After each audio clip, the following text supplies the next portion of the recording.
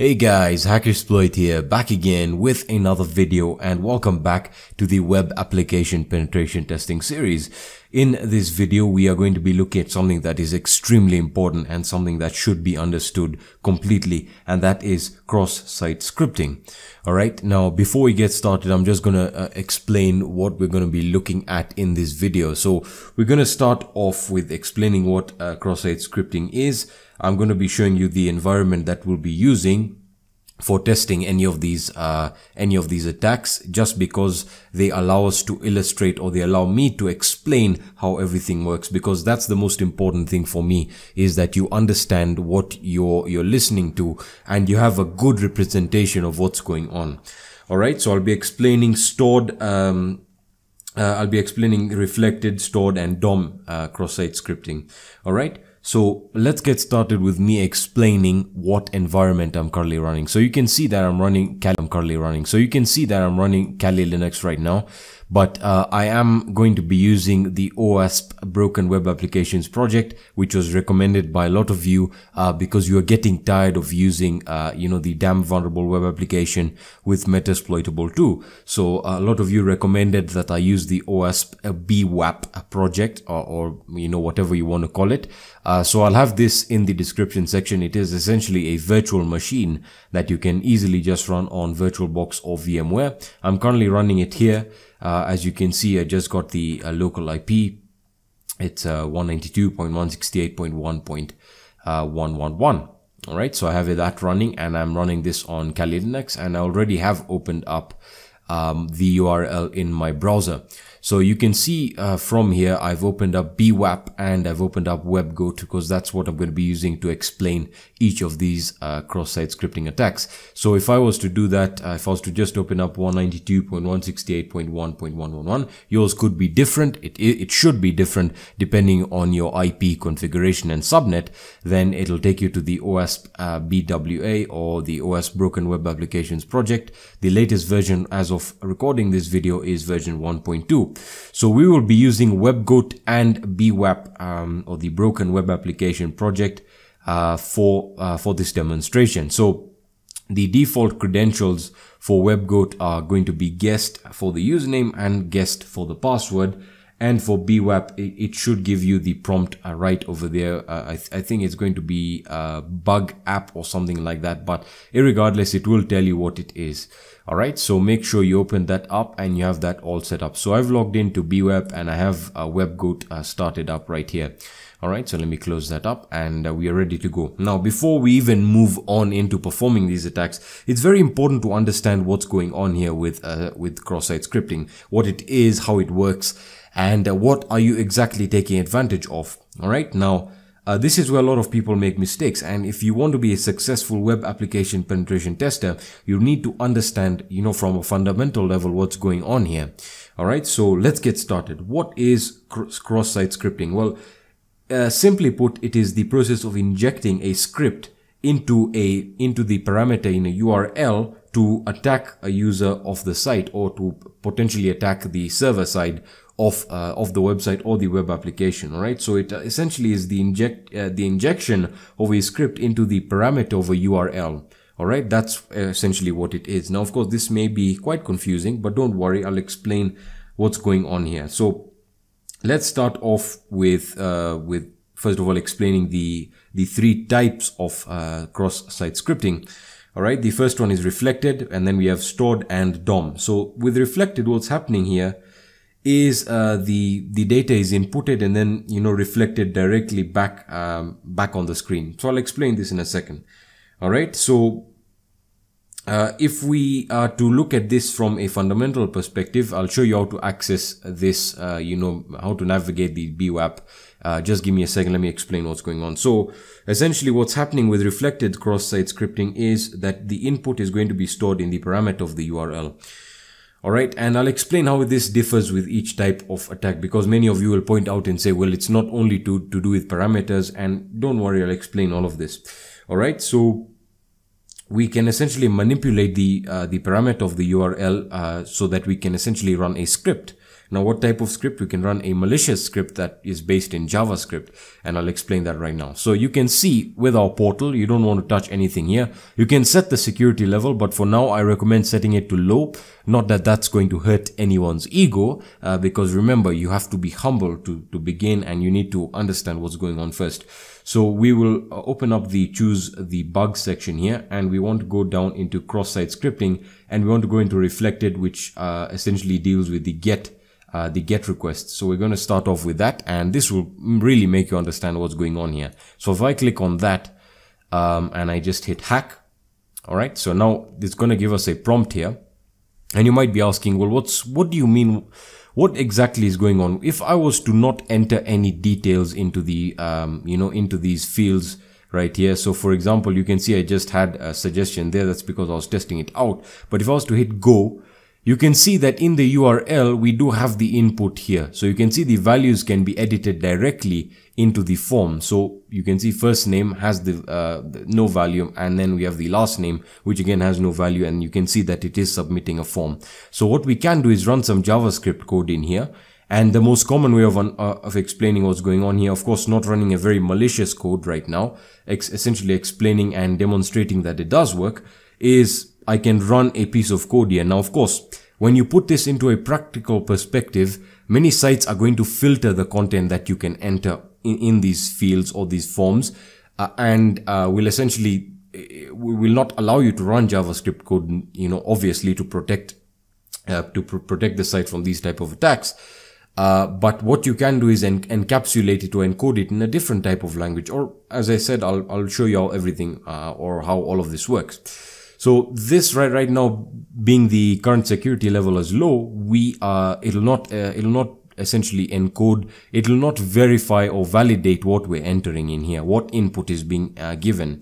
So if we were to type in a script here, so you can say script, and you can see the recommendation there, script, that's mine. So if I was to type in alert, and this is JavaScript, so I'm pretty sure you know what's going on. So we can say hello world. This is an example of reflected XSS or cross-site scripting, and we can close that up right now. And then we need to close the script, so we can do that in the next field or the next parameter. Most people like doing it from the start, but this is just to show you how robust this can be. So I close the script there, and I hit go, and as you can see, it gives us the alert, which is what we used as our form of me showing you that it does work and it will be processed. The input will be processed and will be sent back to you being the client. And we can just hit OK. And that was an example of reflected cross-site scripting using the get method. Now, of course, I can replicate this many times using the other types of cross-site scripting, for example, with the post, etc., etc. We'll be looking at all of that. But for now, we need to understand what's going on here. Now, next, we need to look at stored cross-site scripting. This is probably my favorite because of the potential that it does have. All right, so let's go into the choose your bug menu here. And we want to go into cross-site scripting, and we want to go for the blog cross-site scripting, stored cross-site scripting, and we're going to select blog, and I'll explain why in a second. All right, so first let me explain what stored cross-site scripting is. So essentially with the cross-site scripting attacks, more specifically the stored attacks, essentially what's happening is you're attacking the input, and you're essentially attacking the input that is to be stored, or you're attacking the data, or essentially, I'll explain this really simply. So you're attacking the input that is to be stored on a database. So what you're doing is you're essentially injecting malicious code that will be saved into a database, or that is going to be saved by the server or the web application server. And then you can definitely, since it's being stored, you can access it later on, or other users can access it. And for example, if it's running malicious code, it can trigger different things like opening the webcam of a user, stealing different type of information. I'm not going to go into what you can do with it, but you can really do a lot of stuff, a lot of malicious stuff with code. All right. So let me explain what's going on here. So with the stored cross-site scripting, you can essentially inject malicious code into the database. Again, that when accessed runs this malicious code. All right, so if you can see, this is an example of a blog. Let me explain what I mean. The best places to implement stored cross-site scripting is in places like comments, forums, and again, as you can see right here, blog, in the form of comments that, or pages that can be accessed later, or data that is being stored directly into the database, any database for that matter, as long as it's being stored. Okay, so we can type in here something like hello, and we can submit that to the database, and you can see it's getting stored. And you have the different tables. You have the number, the owner, the date, and the entry. So now we can also run a script in here. All right, so what if we were to enter a JavaScript, and again, this data, given our security level, is any of the data that we're entering is not being validated, so you can essentially enter it raw. Now in reality, if you go and try and enter a script in, the data will not be accepted, because again, they're protecting their site against that. That's one way of mitigation, very basic. I'm sure you know what I'm talking about. All right, so enough of me rambling on. So if we are to enter the same script we entered, so we have to say script, and we then say alert, for example. You can use any type of JavaScript code you want here, and you can experiment. These web applications are there for you to experiment and test your skills out. So if I was to say hello world, this is stored cross-site scripting, and we just close that up there. And of course we have to close the script, because we know that that will not execute if we do not code it correctly. Okay, so now we can add that, and if I was to just hit submit right now, you can see that it's going to store, and that being the latest blog post, you can see it's going to tell you, it's going to execute the script, and it's going to say hello world, this is stored cross-site scripting. So in an example of a blog, if you are to post this on a page, or to make a blog post and inject this script in, anyone who opens that page will essentially run that malicious code, and whatever that code does can then furthermore cause damage to the user or to the server, depending on what you want it to do. So it's all dependent on what the attacker is to do. Remember what I told you in the first video of this series. It's all about your mindset and your willingness to break things and to find out what does and doesn't work.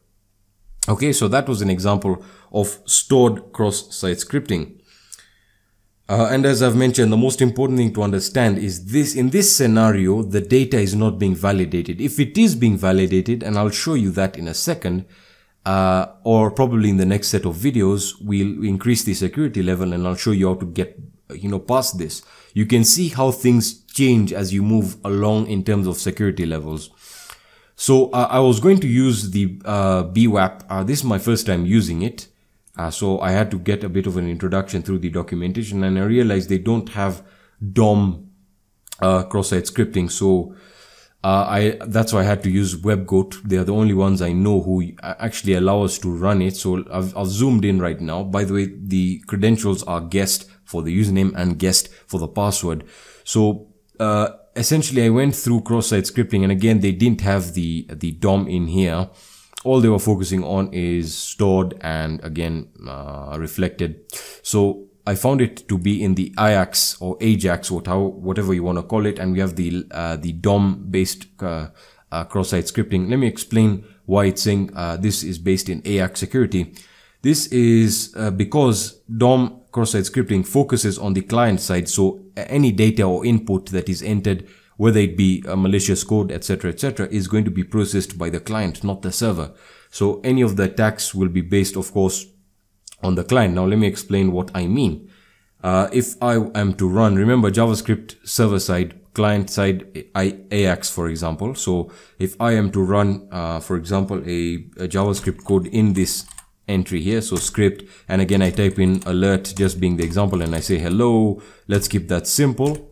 And I close the script here, you can see that we will probably not be left with anything, will not get any result. That's because it's being processed by the client, not by the server. So no result or no data will be reflected back to us. If it was, if it was reflected cross-site scripting, the server processes it and then is reflected back to the client. So if I was to submit here, you can see that nothing happens here, and that it is going to be taken as code. Now, what if we were to enter or use a language that a client can understand? So let's say we were to say, let's see, HTML. What if we were to use HTML? So I can say in here, img, for example, this is the way we learned it. So img src, and we don't have an image source, so we can leave that like that. And then we can use the on error in case we get an error of image, which we will get because the image has no source. On error, we can say that is going to be equal to alert, and then the alert we can then put in here. We can say hello world, and we can close that up. And once we have closed it, you can see that we can close that there, and there you are. So it is going to be processed by the client, and you get the dialog box or the alert with the message hello world. So you can see that with DOM based cross-site scripting, it is all being processed. All the input, whether it be malicious or not, is being processed by the client, and AJAX is one of these languages that can be used. So you can also incorporate AJAX if you wanted to, or test it out. Remember, it's all about experimentation and understanding. And I've been working a lot on this, and you guys have been wondering why I haven't been uploading, cross-site scripting and videos that are very advanced. And that's because I want you to understand what's happening, because there's no point of me making a video of me going through it, blazing through a video extremely quickly.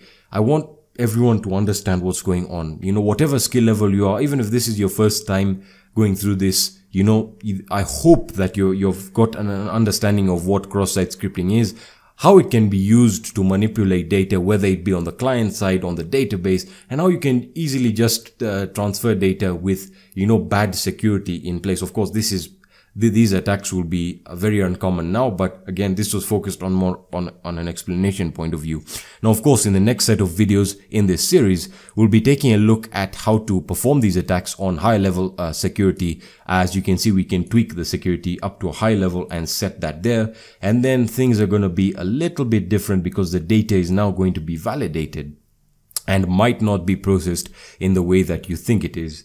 Alright, so that is going to be it for this video, guys. Hopefully you found value in it. If you did, please leave a like down below. If you have any suggestions or questions, let me know in the comment section, on my social networks, or you can hit me up on my website.